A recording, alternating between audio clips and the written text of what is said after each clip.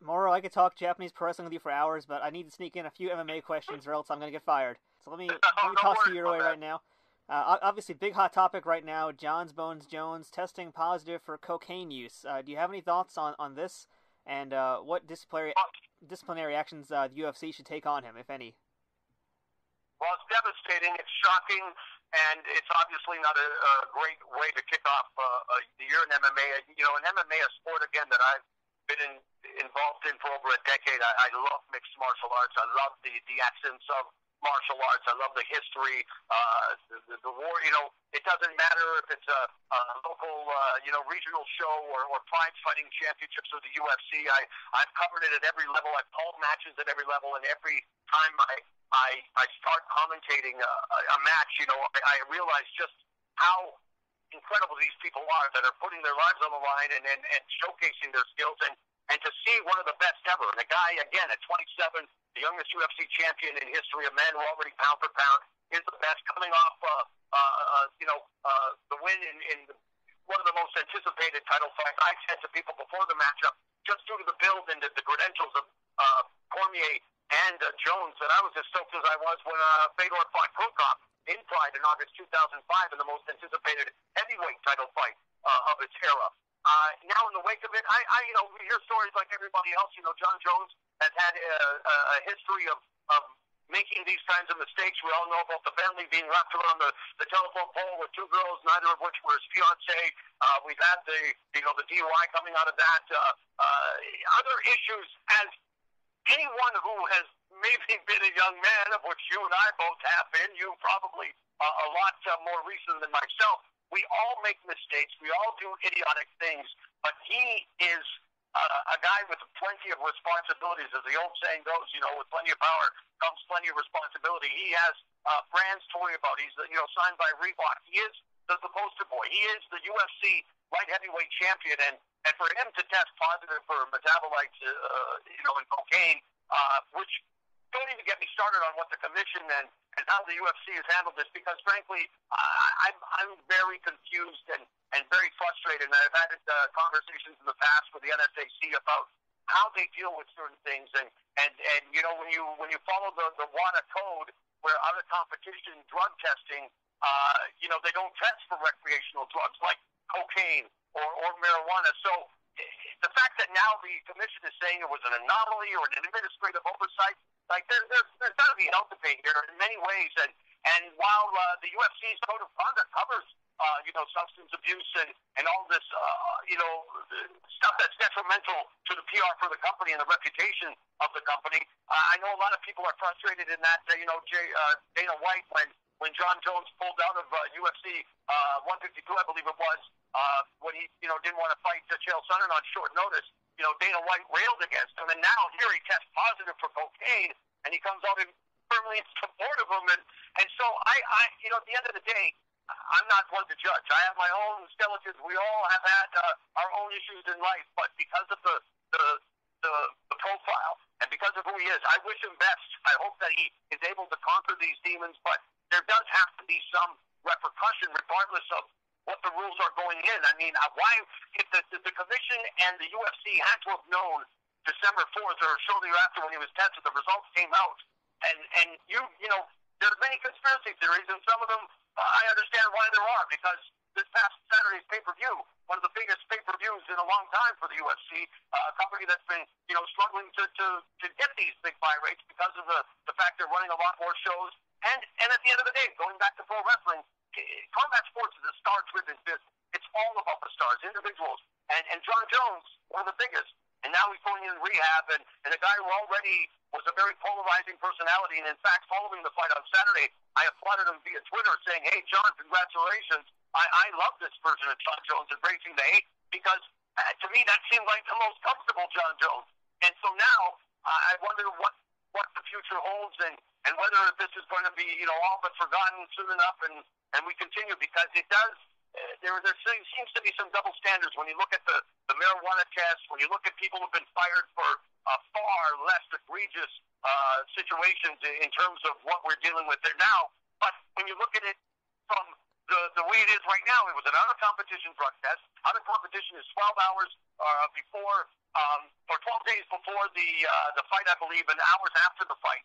And so it's a mess. That's all I can say about it. I get frustrated even talking about it because I really do love and care deeply about mixed martial arts, but boy, does this sport do a good job of shooting itself in the foot. And when it comes to performance-enhancing drugs or drug issues of any type, it needs to be eradicated, and the commissions need to be overhauled, and everyone's got to be on the same page, or what's the point, really? This is, it's not good. Yeah, I couldn't agree with you more. Now, unfortunately, we are running short on time, so before we go, Mr. Ranallo, I got a game I want to play with you that I think you're going to like. I've got a list of hypothetical dream matches of pro wrestlers, and so I'd like you to tell me who would win these matches, considering if they were in their prime.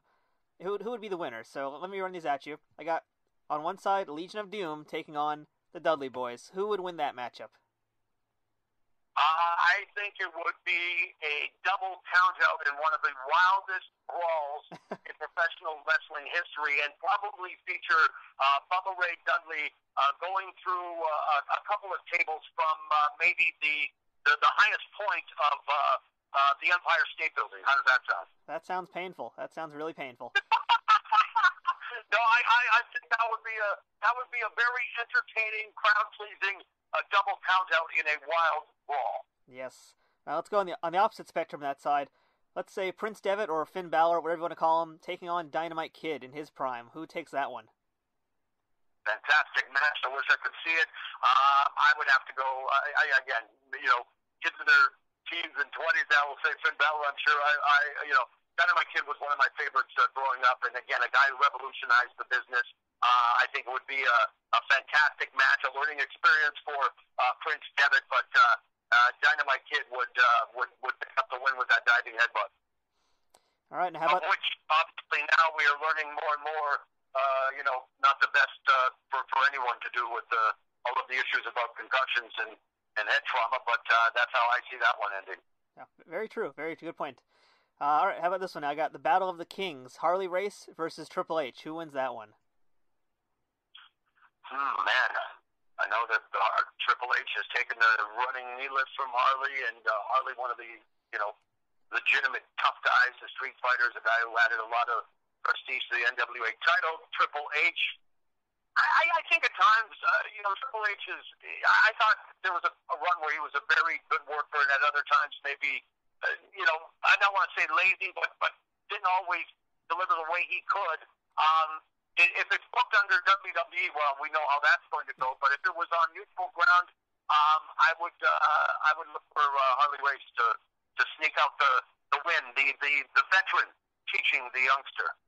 All right, now one last one. Let's call this one the hypothetical championship title match of the universe. Ric Flair taking on Mitsuharu Misawa. Wow, beautiful.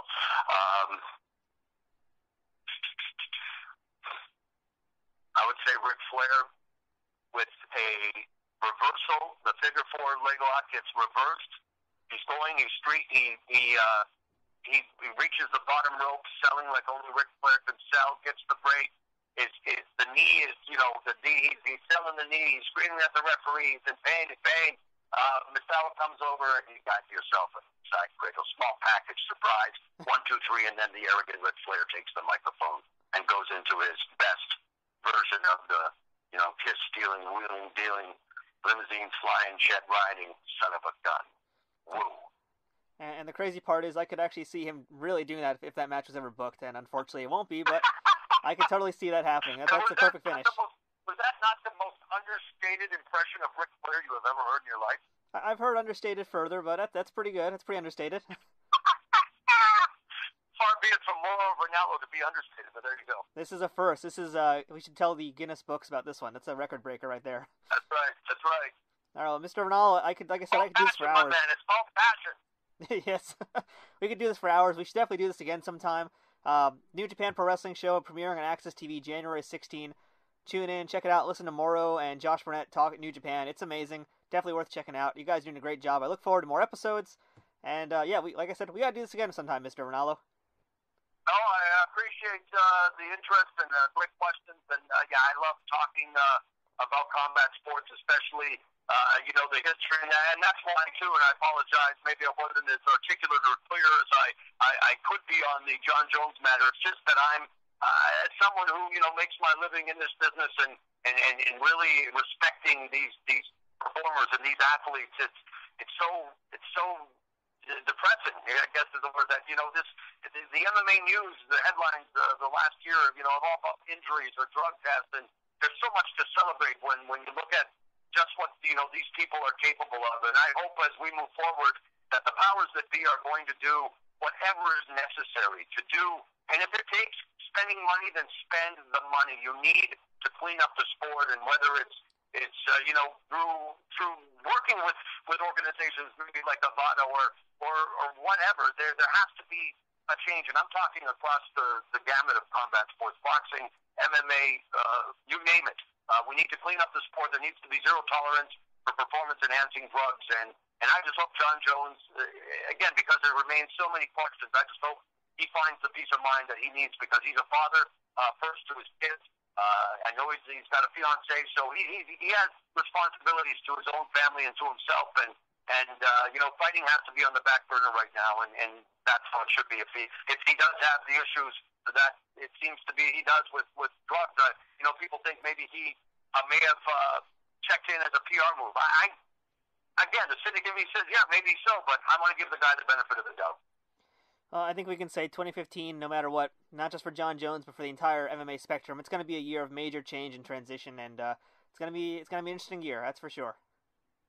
Yeah, I hope it's at the end of the year about what happened inside the cage instead of what's happened outside. But all the best of the new year to you and your listeners, and I hope you'll join Josh Barnett and I beginning Friday, January 16th, 9 o'clock and 6 Pacific on Access TV, as we bring you again. Yes, this is the truth, the whole truth, and nothing but the truth. The best professional wrestling on the planet, New Japan Pro Wrestling. Can't wait. All right, Mr. Ranallo, thank you very much. Appreciate the time today. Thank you, sir.